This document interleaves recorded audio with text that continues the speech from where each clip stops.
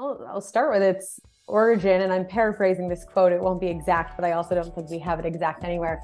But President Eisenhower said something like, work can either be urgent or important. It is rarely both.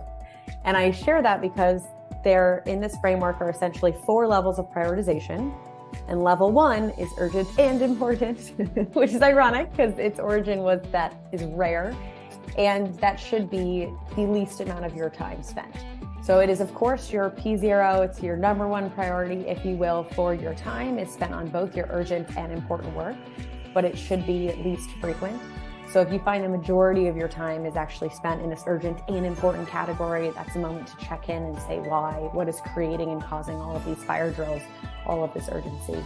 The second category, priority 2, or like P1, if you measure in that way, would be your important work. So this is where the majority of your time should be spent, kind of what I was talking to earlier, because it's your most valuable time spent and your most valuable work, the work that really makes a difference in the long run. That third category will be your urgent but not important work. So this is work that has some sort of deadline or purpose for making it urgent, but it's not very impactful. Here, this is the work that you may find yourself delegating or time boxing or considering how you can prioritize after the first 2 categories. And the fourth, this will seem kind of obvious, but it's your neither important nor urgent work.